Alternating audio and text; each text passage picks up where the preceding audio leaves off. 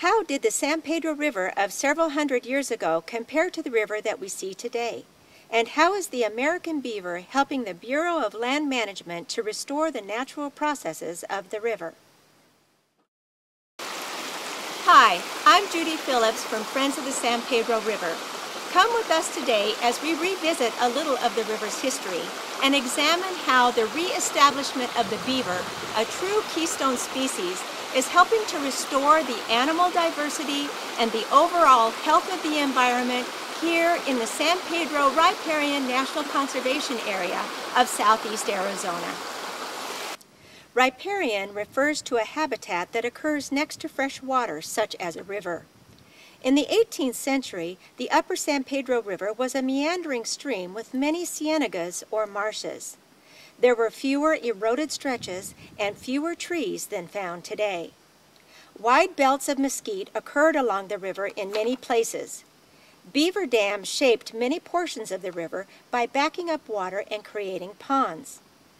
In 1825, a beaver trapper named James Ohio Patty found so many beaver along the lower San Pedro River that he called it the Beaver River.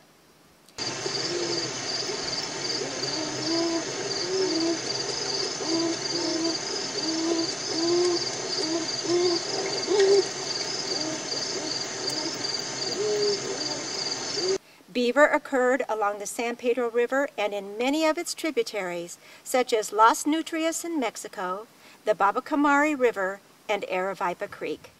In the latter part of the 18th century, a series of events began that produced dramatic changes in the river. Trappers hunted beavers and sold their pelts in the fur trade across America and Europe. Farmers and the operators of stamp mills built dams across the river and diverted water from it. Settlers attempted to eliminate beavers that tried to build dams along the ditches that diverted water from the river. At the end of the 19th century, the combination of drought and severe overgrazing by cattle damaged grasslands in the San Pedro River Valley.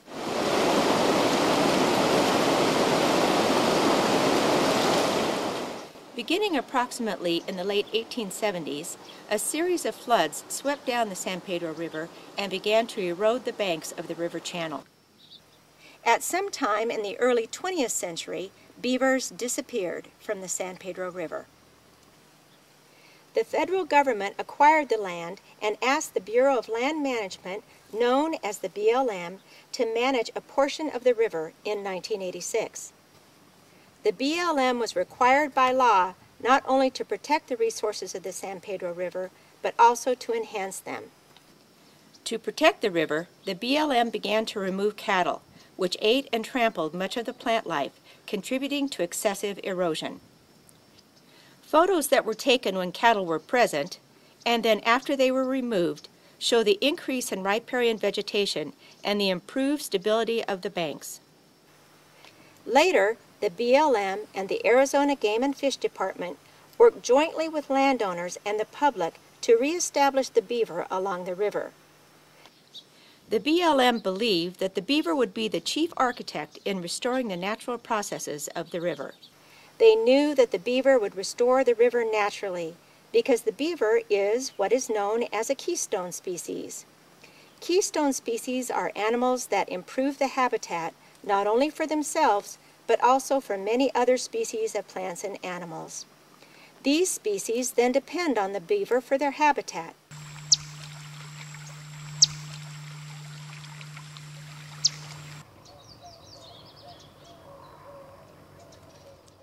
Beavers widen the strip of riparian vegetation by building dams that create ponds. These ponds provide additional habitats for organisms, particularly moisture-dependent animals and plants. Because beaver build dams, they provide sustainable benefits to the riparian habitat. The dams raise the water level and increase the area of land covered by water. This process slows the flow and keeps water in the environment for a longer time. This enables more water to soak into the surrounding soil that helps the river flow longer when droughts occur. This water, in turn, increases the diversity and quantity of life around it. More trees and bushes grow, shading the ground and reducing evaporation. These new plants then provide habitat for more insects, which provide food for a greater diversity of birds and mammals.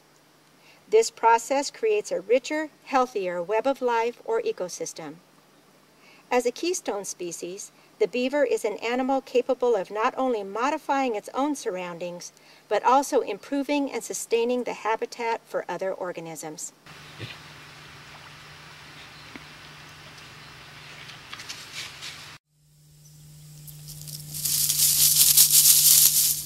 Because water is so scarce in southeast Arizona, most of the plants and animals near the San Pedro prosper when beaver are present.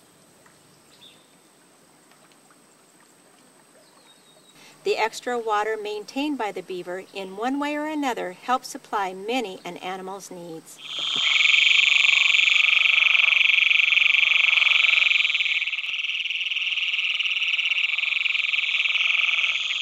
Organisms in the soil are more numerous in wetter soil.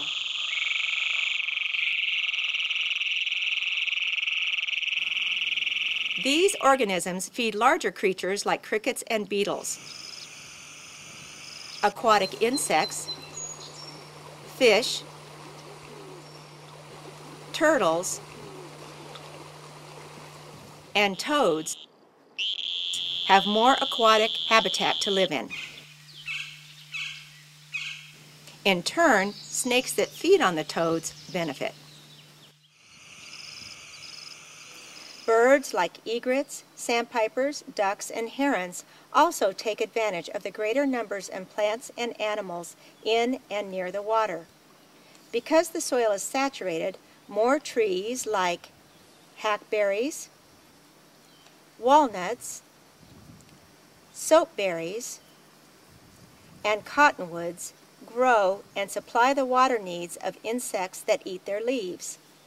More insects are then available to be eaten by birds that live in the trees. Mammals have plenty to eat too. Squirrels and coati then become food for carnivorous creatures such as coyotes, badgers, bobcats, and mountain lions. All of this improvement of the ecosystem happens because the beaver dams retain more water in our environment for a longer time. While the beaver helps natural flowing river systems in our arid lands, it can also be at odds with humans in areas of North America where water is abundant. Their dams, for example, can back up waters and flood roads. Here in Arizona, beaver can cause problems in our man-made water systems. When the U.S. Fish and Wildlife Service and the BLM decided to reestablish beaver along the San Pedro River, the Arizona Game and Fish Department selected beaver that were causing these kinds of problems. One beaver dam was found clogging up an agricultural canal near the Colorado River. Others were causing problems in a livestock reservoir, while still others caused problems in a sewage treatment plant near Phoenix. The beaver were captured in humane traps, examined, and approved for relocation by veterinarians. They implanted beaver with radio transmitters, then transported and released them into the San Pedro River. The first beaver was released on the 3rd of March, 1999. More beaver were released over the following years, resulting in a total of 16 beaver by 2003. In the first year, one beaver had been tracked to where the San Pedro flows into the Gila River 100 miles to the north. In 2012, it appears that another beaver had traveled south into Mexico, then back into the United States at the base of the Huachuca Mountains 40 miles away. The beaver, which is the world's second largest rodent after South America's capybara, can weigh as much as 100 pounds. More typically, they weigh between 40 and 60 pounds. During the last ice age, a beaver weighing 300 pounds and measuring 8 feet long lived alongside the beaver we know today. Beaver range through much of North America, from the Arctic Circle to the Tropic of Cancer. They may be found living with moose and elk in Canadian spruce woodlands along watercourses. and with alligators and otters in cypress swamps and palm jungles along rivers. Beaver have clawed front feet for grasping branches, and they have large rear feet that are webbed and used for swimming, as is their wide, flat, and scaled tail. Their tail is also used to smack the surface of the water as a way of communicating and warning other beaver that a predator is near. Beaver are perhaps best known for the dams they build. Here on the San Pedro, we see dams ranging in size from less than 1 foot to almost 5 feet high. The water behind these dams can be backed up for nearly 1/2 mile. The Colorado River pike minnow was reported to live in these ponds in earlier times. Some of these fish were reported to reach 3 feet long. Nearly all of our San Pedro beaver build their lodges or homes in the riverbanks.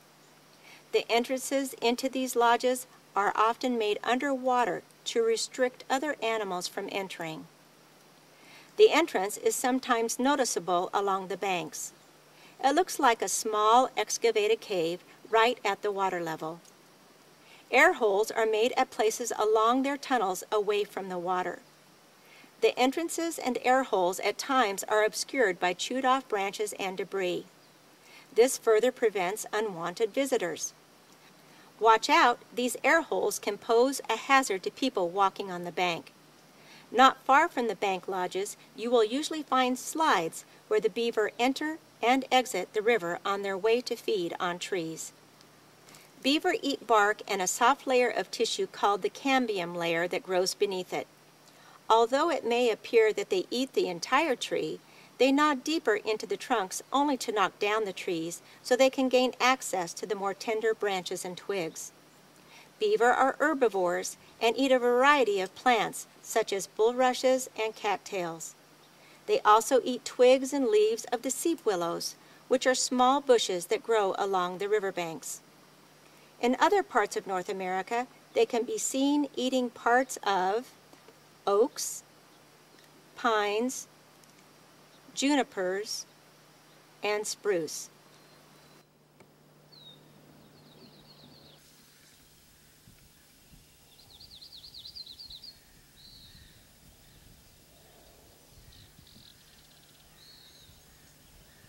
Beaver eat the leaves, buds, twigs, non-corky bark, roots, acorns, and other fruits of deciduous woody plants, as well as grass.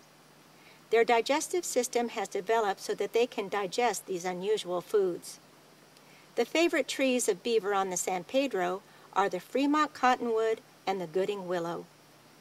The leftover woody branches frequently end up being used to construct their dams or protect their lodge entrances. Beaver have distinct territories. A pair mate for life. A typical family consists of parents, yearlings, and kits. The offspring remain with the families for 2 to 3 years until they set out to establish their own territories on a different part of the river. Therefore, a series of dams on the river may belong to the same family group. Beaver numbers are naturally controlled by predators such as mountain lion and bobcat, if these species themselves have not been overhunted. Another limiting factor on the numbers of beavers on the San Pedro River is a lack of water when sections of the river seasonally dry up. The entrance to a beaver bank lodge is then accessible to predators, and the beaver no longer has a safe environment in which to live. Today, it is estimated that beaver numbers in the San Pedro Riparian National Conservation Area have grown to over 100. Clear evidence of their activity can be seen on the tributaries feeding the San Pedro River in Mexico to the northern portion of the conservation area. In 2012, a beaver even occupied Bear Creek in the Huachucas, and another ended up in the Santa Cruz watershed, seeming to indicate that it may have migrated over land. If you want to see a beaver, remember they are mostly nocturnal. If you are lucky, you might see them at dawn or dusk. Listen for the smacking of their tails as they signal to each other across the ponds. and think back in time to when beaver dominated the character of this wonderful river. We should be proud for correcting the errors of the past. Removing the beaver 100 years ago had adverse effects on the river. Today, by bringing this keystone species back, more water stays in the river longer, and the plants and animals that return to use this water help increase the health of our very own special, one-of-a-kind place, the San Pedro River of southeast Arizona.